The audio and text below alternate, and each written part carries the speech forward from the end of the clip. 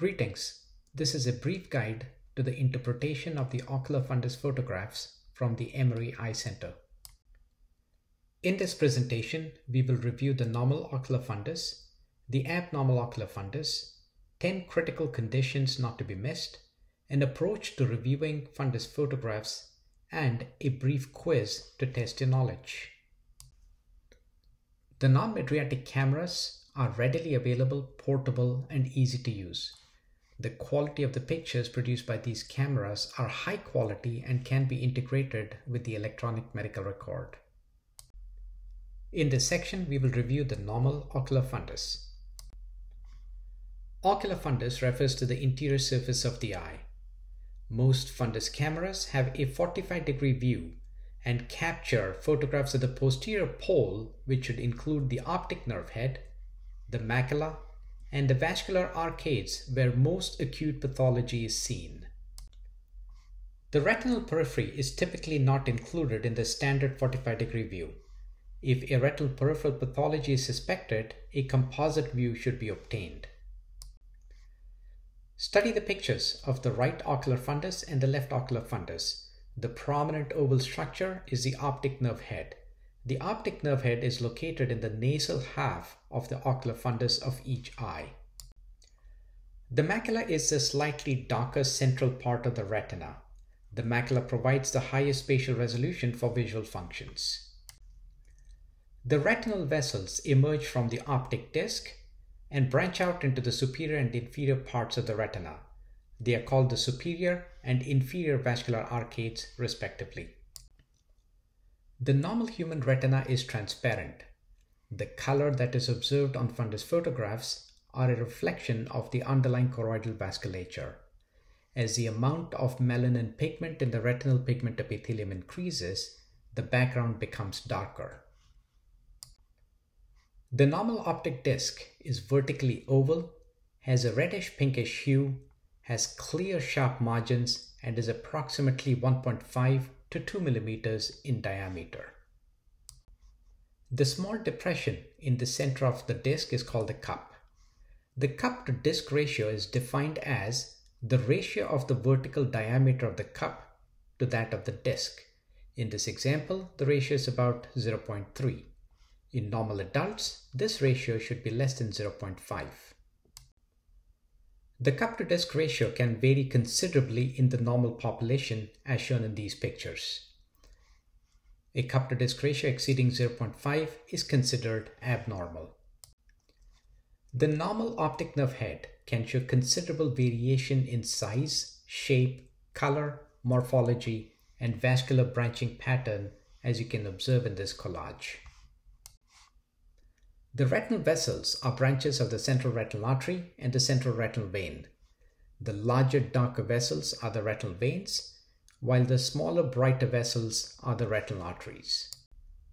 In the next section, we will review the abnormalities that can be observed on ocular fundus photographs. The swollen optic nerve. Compared to the normal optic nerve head as shown here, the swollen optic nerve demonstrates blurred disc margin, disc vessel obscuration, peripapillary hemorrhage, retinal folds, and loss of the optic cup. Optic disc edema is a neuro-ophthalmic emergency and must not be missed on fundus photographs. Observe the various grades of optic disc edema from the very mild to the very severe. The pale optic nerve. Compared to the right optic nerve, the left optic nerve appears pale. Optic nerve pallor indicates underlying damage such as from ischemia, inflammation, compression, infiltration, or other causes. The cupped optic disc. Compared to the normal optic nerve head, the cup size appears to be increased in both the right and the left optic nerves.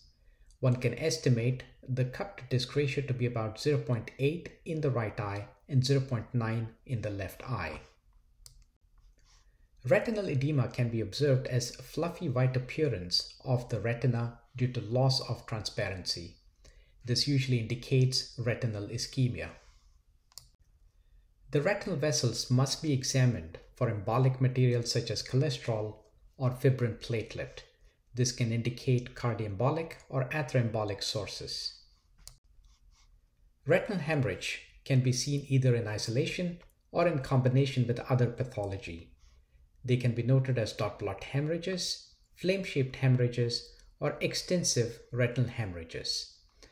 They can be seen in conditions such as diabetic retinopathy, hypertensive retinopathy, age-related macular degeneration, or severe papilledema. Observe fluffy white patches on the retina in these pictures. These are retinal cottonwool spots and indicate retinal ischemia. They can be seen in hypertensive and diabetic retinopathy.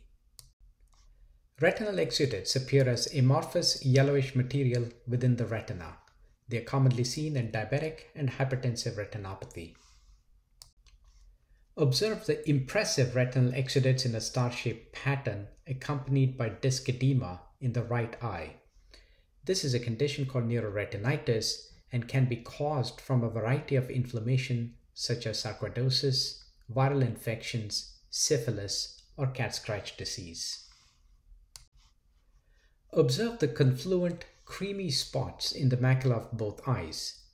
These are from macular drusen and can be commonly seen in age-related macular degeneration.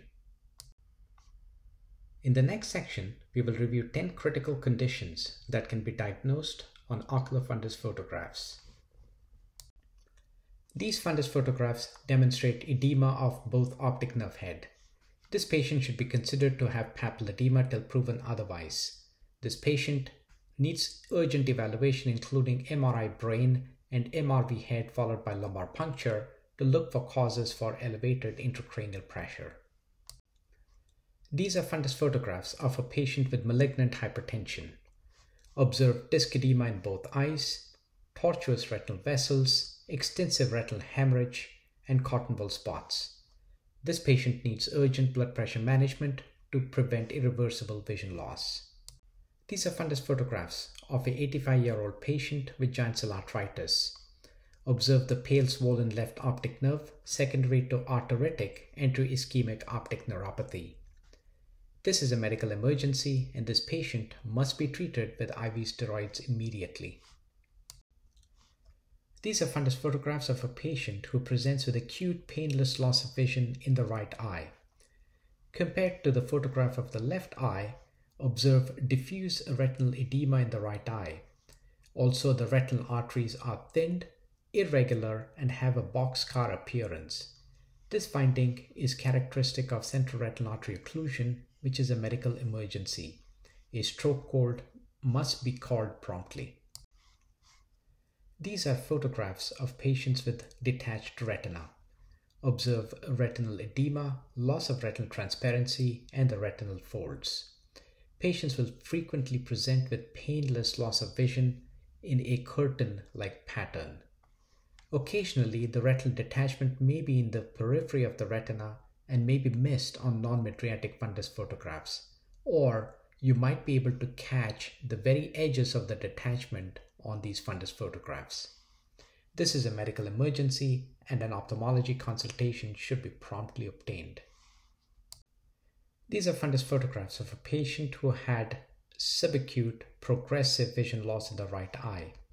Compared to the left optic nerve, observe pallor of the right optic nerve. This patient needs to be evaluated by ophthalmology on an outpatient basis. These are fundus photographs of a patient who presents with acute painless loss of vision in the left eye. Observe diffuse scattered retinal hemorrhage, often called blood and thunder appearance. This patient has a central retinal vein occlusion. An outpatient retinal consultation should be obtained. Diabetic retinopathy must not be missed on fundus photographs. Observe various findings such as retinal exudates, retinal hemorrhage, microaneurysms in these fundus photographs. These patients must be referred to ophthalmology for an outpatient consultation. In these fundus photographs of a 65-year-old male with progressive peripheral vision loss, the optic discs show an increase in the cup to disc ratio of approximately 0.8 on the right and 0.9 on the left. This patient has glaucoma and must be referred to ophthalmology for an outpatient evaluation. In these photographs of a 70-year-old woman with slowly progressive central vision distortion, observe macular drusen in both eyes. This patient has age-related macular degeneration and should be referred to ophthalmology for outpatient evaluation. In this section, we will describe a systematic approach to reviewing fundus photographs. Are the photographs of good quality? Are you able to visualize the optic nerve head, the retina, and the vessels clearly? These are some common artifacts that can impede interpretation of the fundus photographs. These artifacts are commonly seen in patients with physiologically small pupil or those with media opacities. One can avoid artifacts or improve the quality of pictures by some simple steps such as turning off room lights, using the small pupil setting on camera, instructing the patient to blink, instructing the patient to focus on a camera target. Always view the fundus of both eyes for comparison.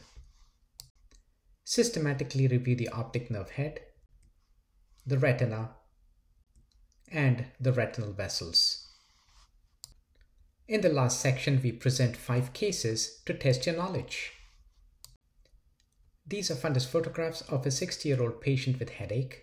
Review the fundus photographs and identify any abnormalities. These photographs depict normal ocular fundus. These are fundus photographs of a 55-year-old patient who presents with acute, painless loss of vision in the right eye. Study the fundus photographs and identify any abnormalities. Observe retinal edema and a cherry red spot in the right eye. The retinal arteries are thin and attenuated. This patient likely has an acute central retinal artery occlusion of the right eye, which should prompt a stroke code. These are fundus photographs of a 23-year-old obese woman with new onset headaches and blurred vision. Study the pictures and identify any abnormalities. These photographs depict normal ocular fundus. These are fundus photographs of a 30-year-old obese woman with headaches, pulsatile tinnitus, and blurred vision. Identify any abnormalities on these photographs. These photographs show optic disc edema in both eyes. This is indicative of papilledema, and the patient should be evaluated by appropriate imaging studies. These are fundus photographs of a 70-year-old with progressive peripheral vision loss in both eyes. Identify abnormalities, if any, in these fundus photographs. This patient has increased cup-to-disc ratio in both eyes, which warrants outpatient ophthalmology evaluation for glaucoma. Congratulations on completing this tutorial. We hope you enjoyed this brief presentation and you will incorporate ophthalmic fundus photographs in your clinical practice.